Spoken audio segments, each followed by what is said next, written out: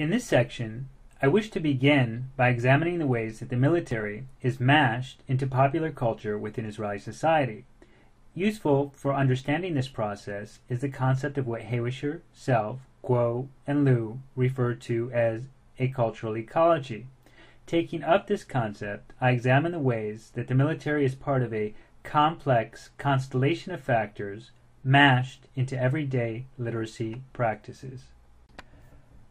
We can find this blending in the Tel Aviv train station terminal, where soldiers routinely travel back and forth between their military bases and their homes. Evidence of this mashing is found on advertisements strategically placed throughout the station. In the first example, we find two images side by side, a kitchen colander and an upside-down military helmet. These two images placed side by side reflect the ways these separate segments of life are aligned in everyday mundane and routine contexts within Israeli society.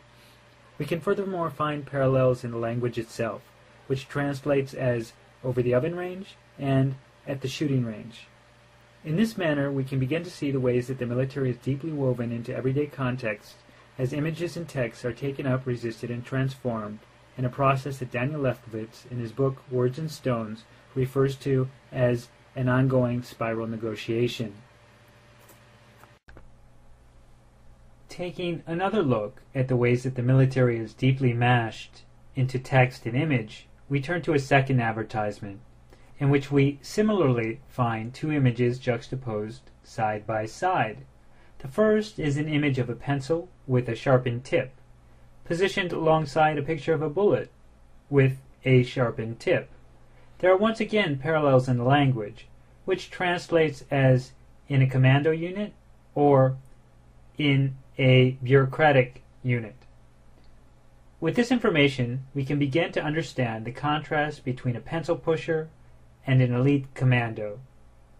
In this manner, we can see the ways that the military is blended into the national imagination.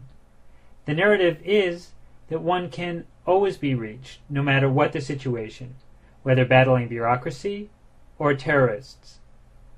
In this manner, we can see a complex mashing of different spheres of activity.